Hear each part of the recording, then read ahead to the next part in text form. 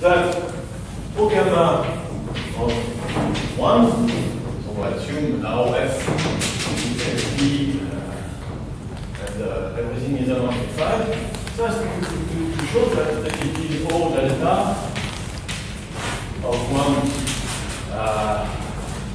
with widow, the place above V, or 0, according to it, and so on. So here I have no more choices. I am obliged to prove that.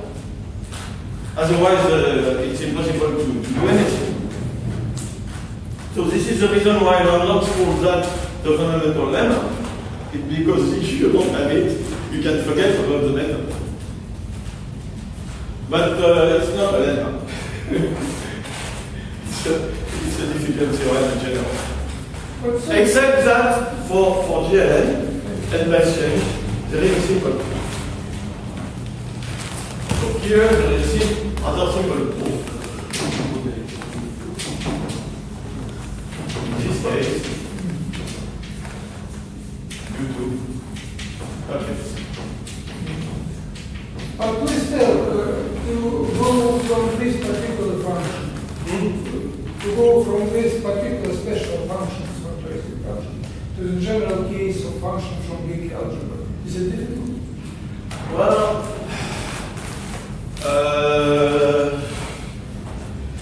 yes and no. Yes and no? I mean, it's less difficult to.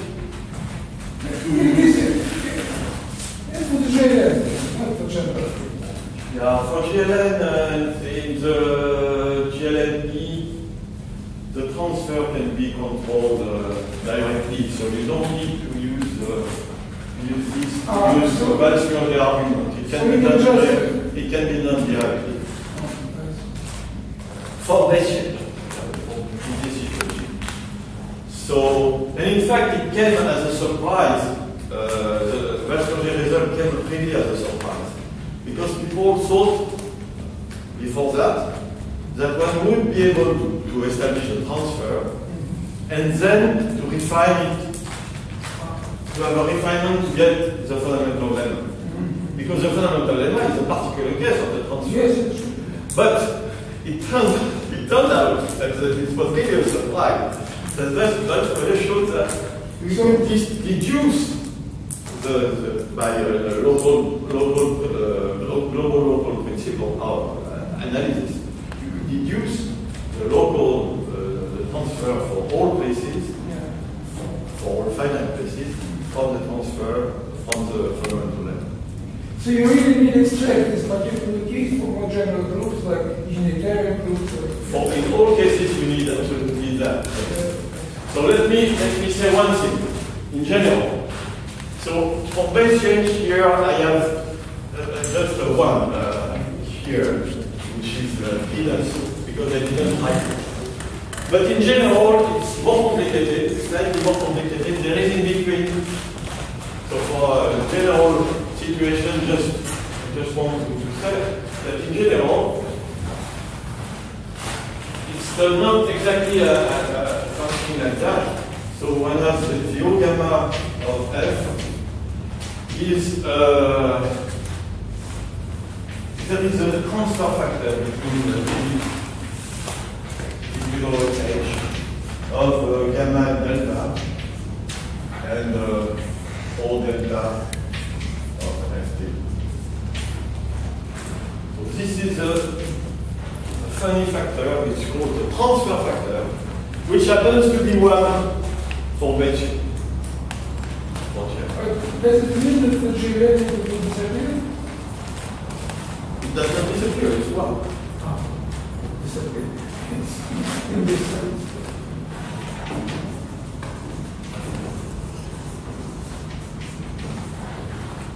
The transfer factor is just a root of unity up to an element of a real positive number, which is easy to compute. But the difficult part is the root of unity. And the modulus of the transfer factor is trivial. Like in Gauss. something like a Gauss, yes. Usually it's, yeah. So this is correct, but GLM will disappear, so it's one. It's one, yes. For Bayesian, for GLM, it's one. So it's a very nice situation. But in general, the transfer factor is an object rather not elemental. And very unpleasant to deal with. But usually it reduces to sign. In most situations, there are just signs to control. But these signs behave very nasty, in a very nasty way when you approach singularity. That's the point. So this is an object which is highly flickering when you approach singularity. And you have to control that. Okay. So that's one difficulty. So I can give you the slide of this. It takes 15 minutes. I don't think they have time. But this is really a nice proof. You mean this convex proof? What? Convex proof. You will tell them? You will tell them? I can if you want. I will try, but I have to describe other difficulties first. So, other difficulties.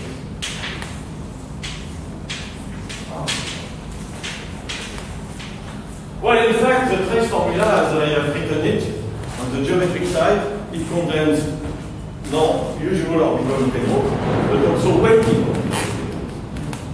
And here, I said nothing on the transfer of weighted orbital payload. So I need to control what happens on weighted orbital payload. Then there are two strategies, two possible strategies.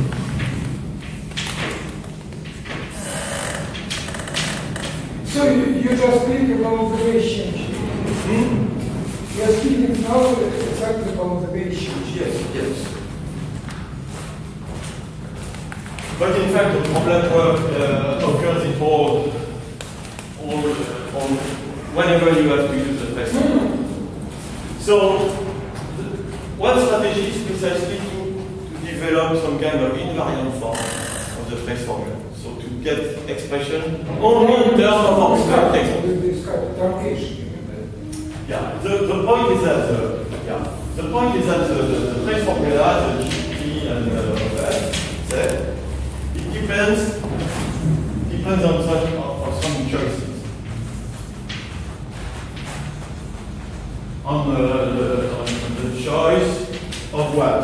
Of T, and of course, of a minimal parabolic subgroup, a minimal Levy subgroup, and on a maximum compact subgroup at all places. So, it depends really on serious choice. I said that GT for T large is a polynomial in T. So you look at that polynomial, and you take the value at a special point T0. Which for GLN happens to be 0.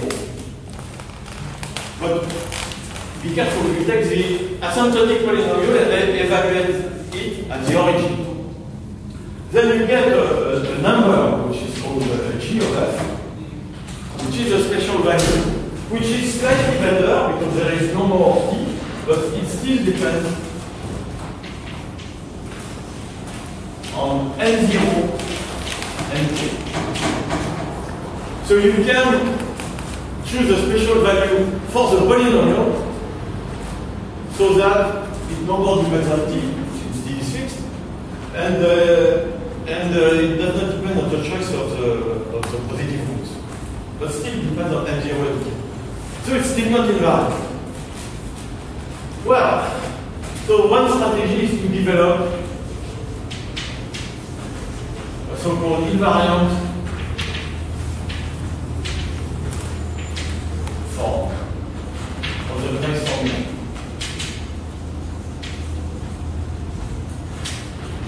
This is a strategy followed by others. But it's a complicated way because the distribution you get are even less explicit they are defined by some inductive process. So what replaces the weighted orbital integrals are invariant orbital,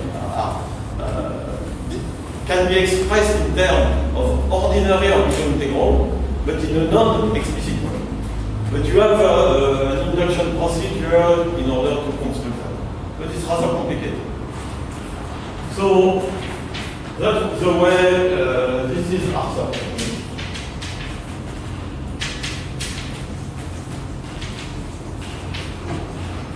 I have tried to develop another approach, which is to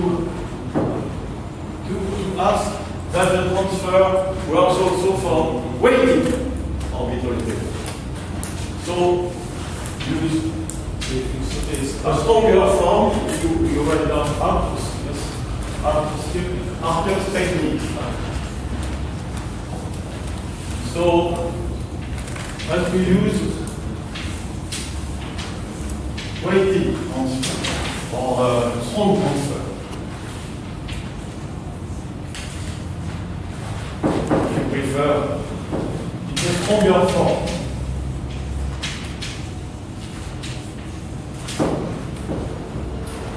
Well, this is certainly necessary already for the fundamental lemma. In fact, when there is no choice, you have to prove a weighted fundamental lemma, not only the fundamental lemma, but also the weighted fundamental lemma. This is a funny point, because Langlands for a long time just ignored it, but he had to use it in the case he had worked out. But he tended to pretend that this was invariant in some sense. It's a strange attitude, because he never, as far as I know, he never wrote down the word weighted fundamental lemma. But still, it's absolutely necessary to prove it in any case when you use the transfer for the price formula. So, in any case, you need the weighted fundamental lemma. At least, even weighted fundamental lemma.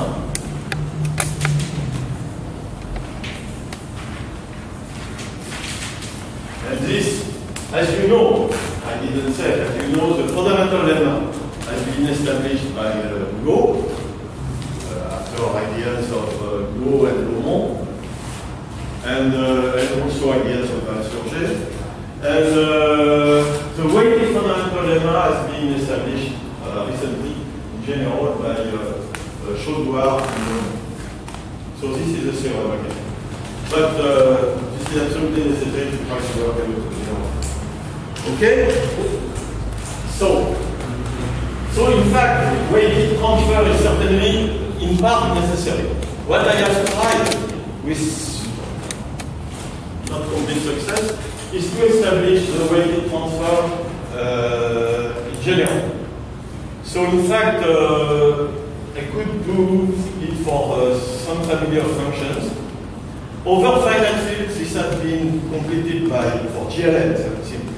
For GLN in best-case situations, this has been done by Chaudoir. This is not done for real places. So that's the difficulty, which makes the method a bit incomplete. So by cheating, not by cheating, but by you can fiddle around and make it work for the base change for GLN. So I did write some years ago a small paper with this technique. So either way, you get an identity on the geometric side, and after that, you have to extract the information from the spectral side. So the way to extract the information on the spectral side is, again, I said, is to move the function sufficiently to separate the various electrons. One thing which is important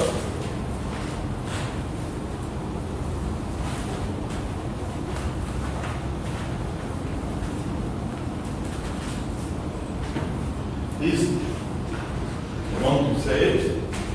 So you have on the spectral side, I will write J still without T, without anything. Okay. So you have on the spectral side, you have G spec F, G, which is equal to F, which is G to go for F to go. Assume you have that. Now, this can be written in a slightly different way, more detailed way. You have G spec, I will write the discrete of F plus G continuous of F. And similarly, this is G to discrete of F plus G to continuous of F. Okay, what is discrete term? So I have to say it in detail because it's important for applications. The G discrete of F or F similarly, this can be defined a priori, this is always invariant. In any case, it's an invariant form. It's invariant.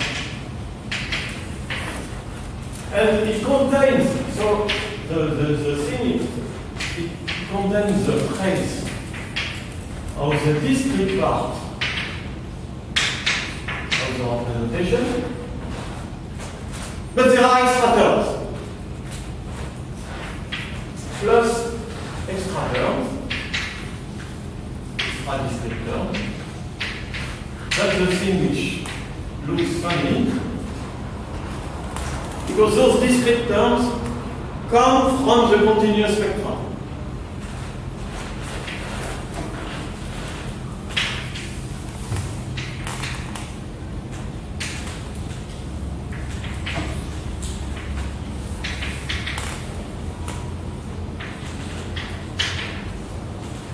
So I have to say that maybe slightly more carefully.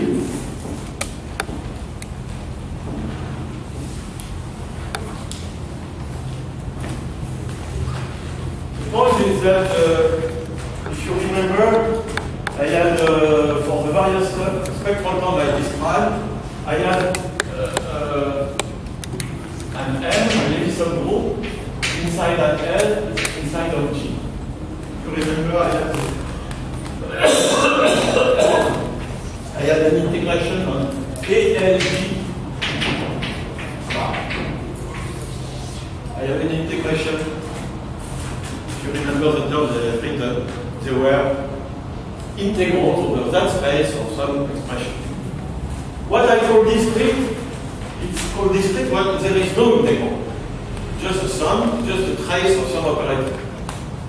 In that case, this is the case where M equals G discrete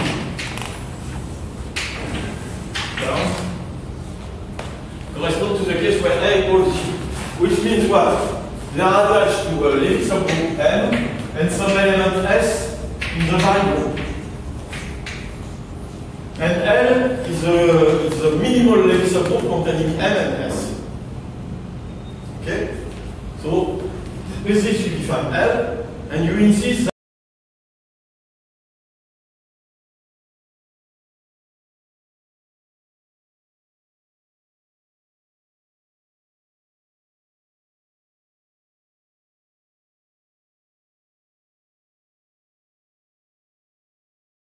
at some point for depends on S. So the simplest case of that are the Eisenstein sets coming with the maximum cost. Yes. So the simplest case is for GL2. The simplest case is for GL2. Again, the parameter lives in some so the lambda is here, and you have the point here, that's the 0. And you look at representation. So the parameter is in on the line. So a priori, this is A, and you are on the space here is in A. 0 for G. So G equals G input. M is a diagonal. So the space is one-dimensional. You have the imaginary axis, and you look at the 0 here. But so this is for the element, so the L will be G if S corresponds to the element 0 minus 1, 1, 0.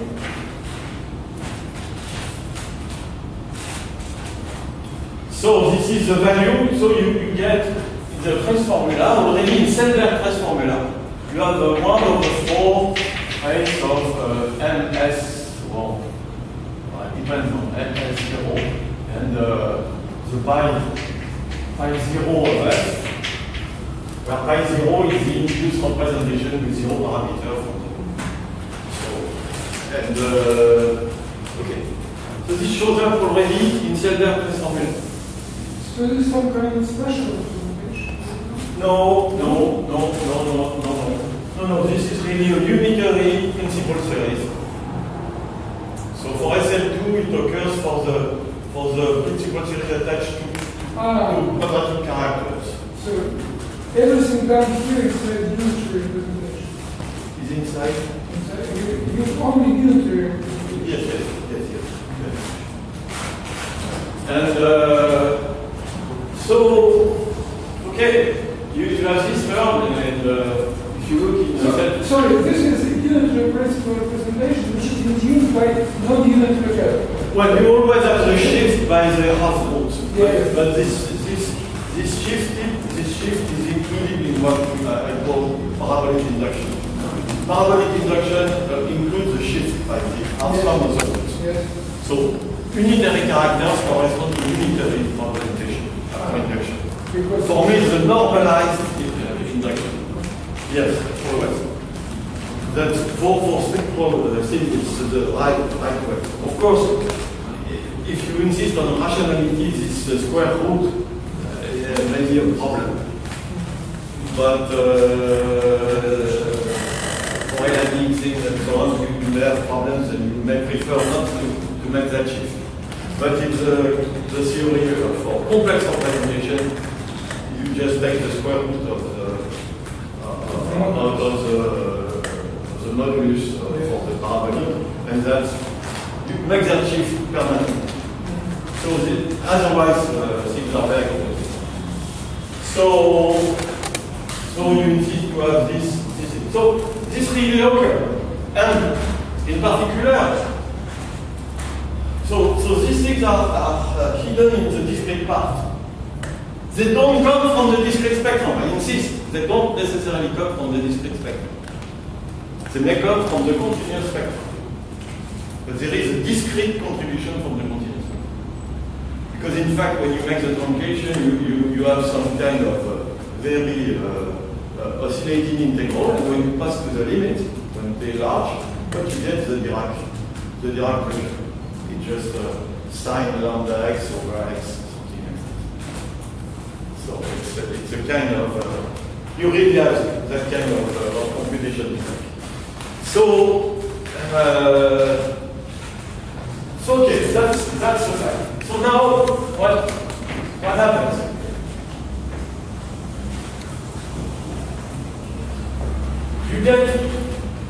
You have the equality here, so you get an equality here. So the first refinement you can make is to show that somehow these objects are distribution, but you have a discrete support plus a continuous support. Like they can be seen as measures on some space of functions, Radon measures. And now Radon measures. You can separate easily the continuous part of the discrete part. So if you do that, by moving the function f, or rather the function f with O, you move the function f with O and you separate the discrete part from the continuous part. And the first refinement is that you get the G discrete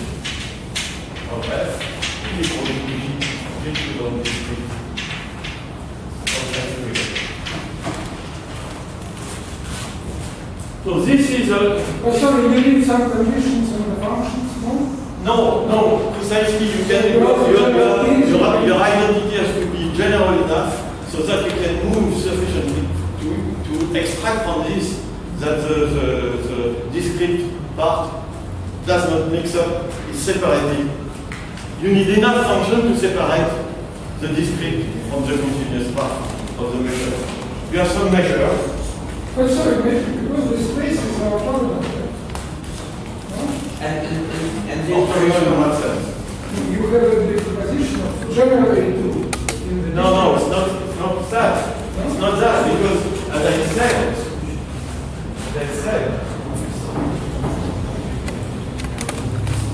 you have a spectral decomposition L2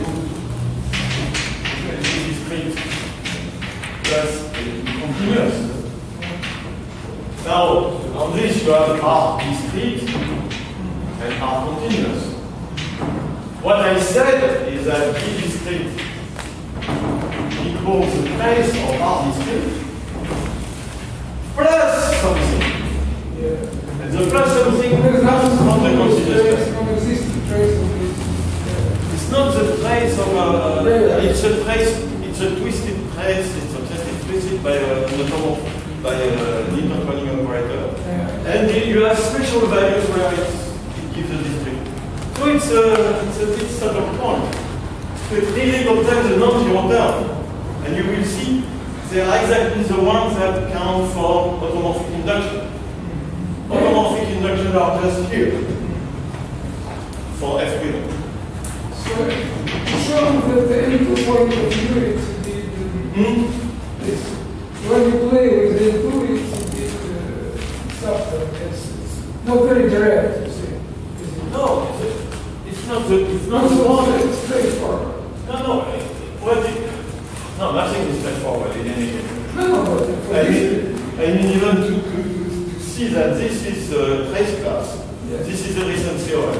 So it has been used implicitly without well, morally it was there, but it was not proved. One can deal with things as if it were true, without using it. But still it's true. But what is true is that really there is something non-trivial. And that really comes from the continuous spectrum through the truncation. Again, as I said, that you truncate the expression you get in the spectral side, on the continuous spectrum, you have a parameter t, and you look at the way the parameter t acts, you let t tends to infinity. So you have things like sinus t x over s, and at the end you get some Dirac expression. Yeah, but excuse me, so I believe that there is some approach when you impose some conditions on these test functions f, and then this extra term will disappear. Of course, there are particular cases. But it's another way, yes? Yes, there are, for example, one way to kill this extra term is to assume that at one place the function f is what I call a pseudo-coefficient of the special representation, the Steinberg representation, for example. Yeah. If you insist that the trace is only in the Steinberg and the trigger, or in the unitary spectrum, then it kills this term. This term will be zero. So it will disappear. But then you... But this is another way, yes? Not the point is that this is a perfectly nice way to do things, but not everything. Because if you want to deal with the automorphic induction, then you cannot do that. Because you kill the thing which you are interested in.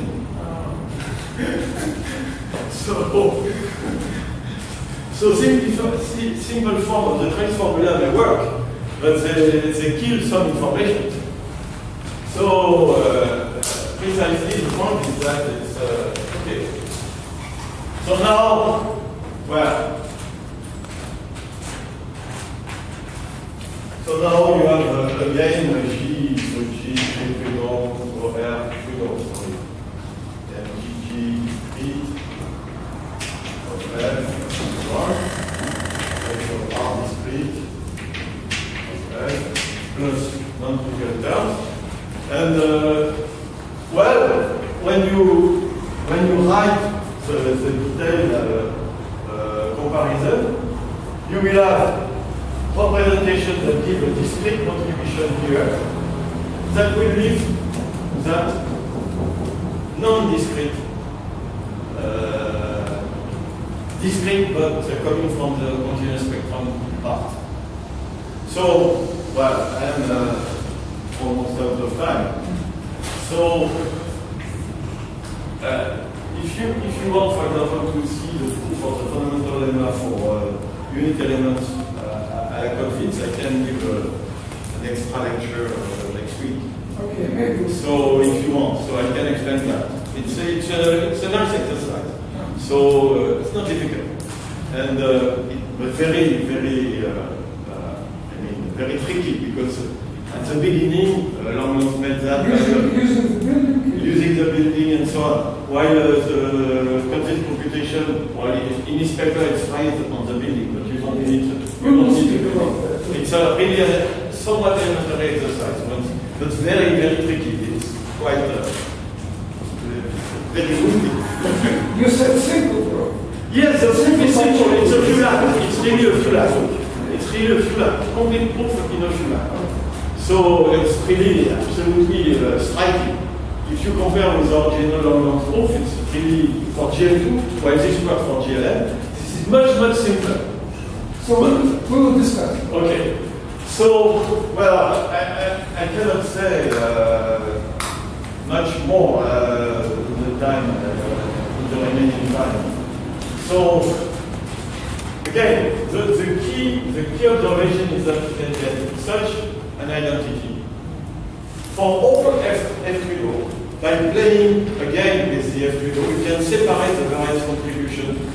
So you get eventually that if you have a pi below of F, which is Riemann invariant, well, this will be a sum of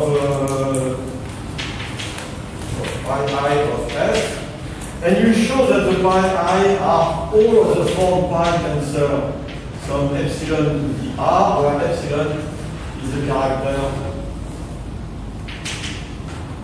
attached to E over F. And in fact, it turns that they have all the same, so with 1 over L somewhere. And you have L such representation. So this is in general the generic situation.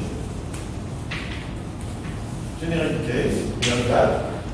So in fact, you will get that. Sorry, take maybe a few right. Yes, thank you. So I will tell you what is the generic case. Generic case means that the pi I are all different.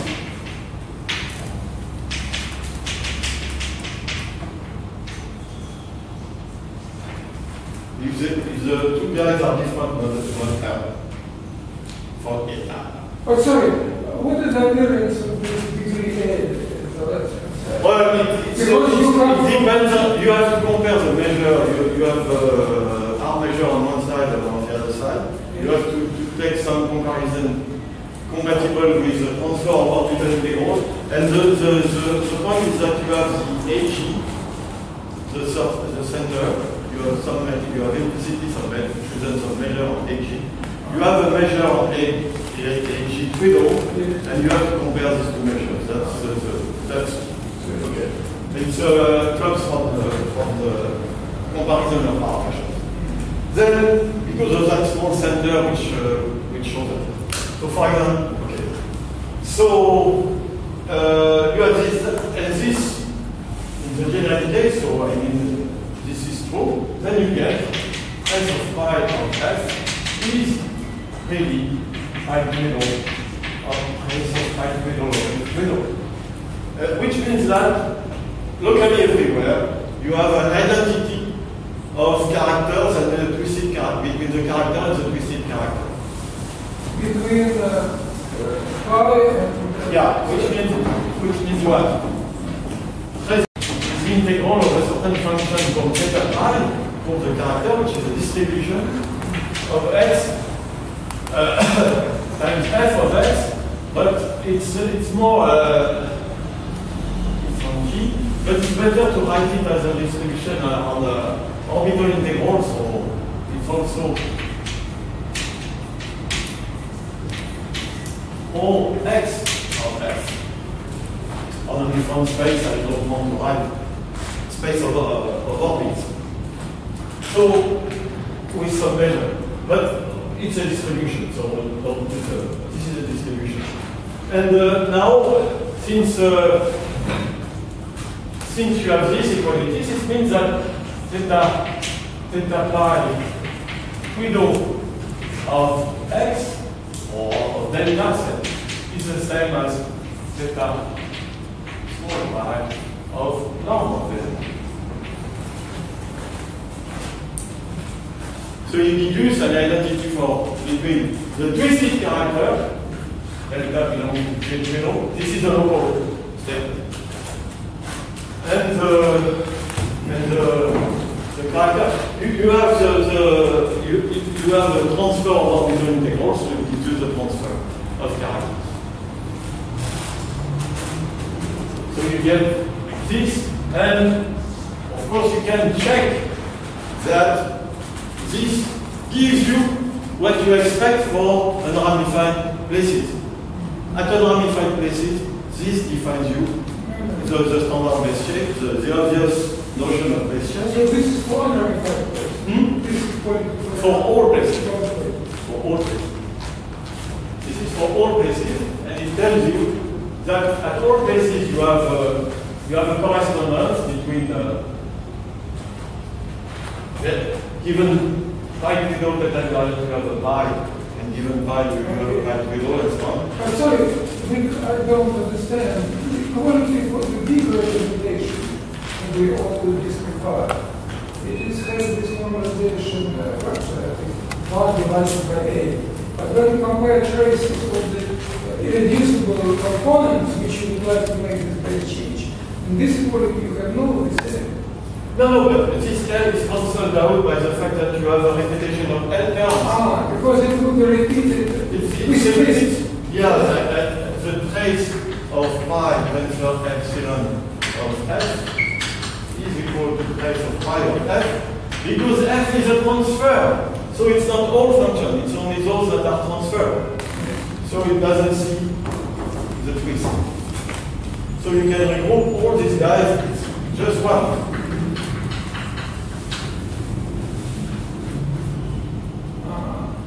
Sorry, but this equality it is on this level of G, yes? No G so it is representations which you would like to send by the base change, yes? Yeah, but this one, this pi. So, well, it's complicated to... No, I mean, if you start from pi, you have to show that... you should just collect together all twists, yes? Correct? Yeah, you put together all and this division by L will... And to show that this is really something not real, you have to show that you can show that f, a pair f pedal, so that the orbital integral. No, just understand so the reason why this L doesn't prevent you to compare, because you group everything downstairs with this twist. Yes. And the point is that when it's not the generic case, when you have some invariance by a twist, so I will discuss only the case L equal 2 in order to be more precise. So assume simply L equal 2. So E over F is quadratic. Well, it's not very important, but just E over F quadratic. So L equals 2. So assume you start from a pi, that pi tensor epsilon is equivalent to pi. Unequal is not equivalent. So assume this is equivalent to pi. Well, certainly not true. This cannot be this way. So what you get is 1/2 of trace of pi of f. But what will be on the other side? It has to be 1/2 of trace of pi, we know something. So where does it come? You remember when I had the trace, I had some scalar trace of m of 0, I will of f0. Here I had 1 over the determinant of s minus 1 acting on a and on a and g, and g. So on a, no, on f, a and f.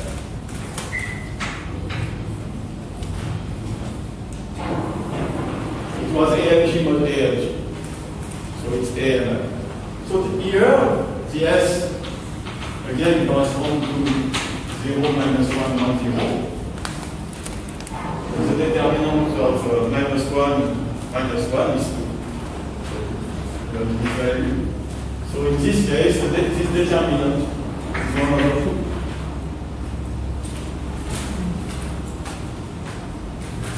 So it tells you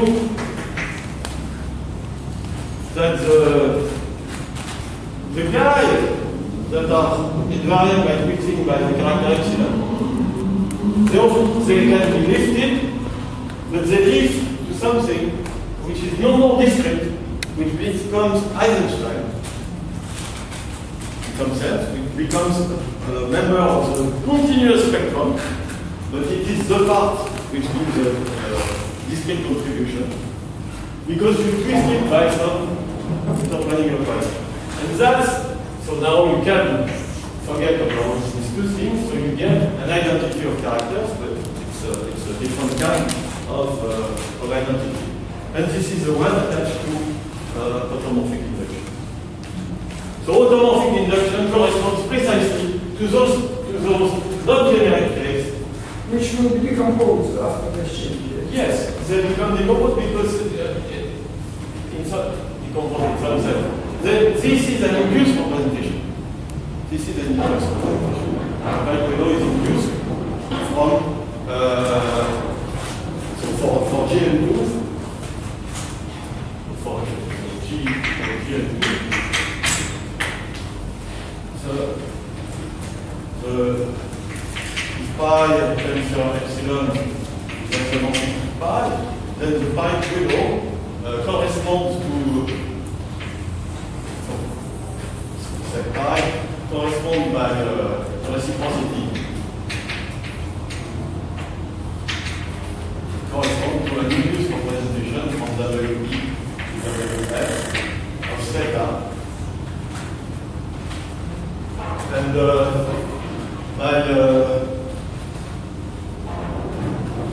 by restricting now, this is called sigma. When you restrict sigma to P, it becomes theta plus theta conjugate. The theta has nothing to do with it's just a character, so I should not maybe I did theta, I don't know, theta.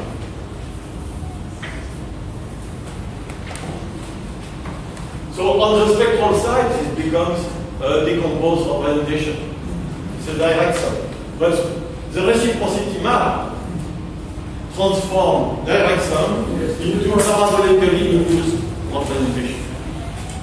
Because it gives you a representation of the Labesse subgroup, and the parametrization is transformed.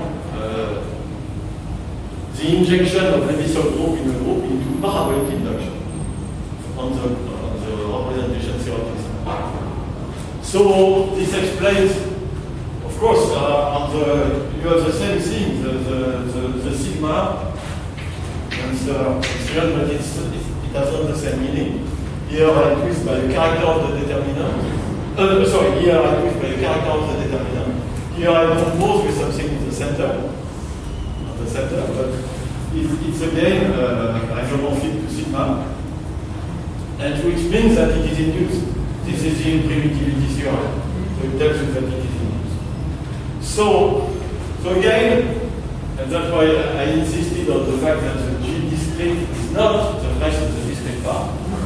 So precisely the automorphically induced representation correspond to that part of discrete, at least in the simplest case, when I write for the discrete part going to the continuous spectrum of the discrete contribution of the continuous spectrum. Okay, I stop here. So today is the last arranged lecture of Professor Labesse, and I believe at least all the listeners will understand it's very deep. This is enormously developed and really difficult science. So we can continue what we are interested in, we can continue studying further. But also please remind me, maybe we'll discuss about some additional lectures next week because we have some free time. So maybe this will be announced separately. Of course. So thank you very much.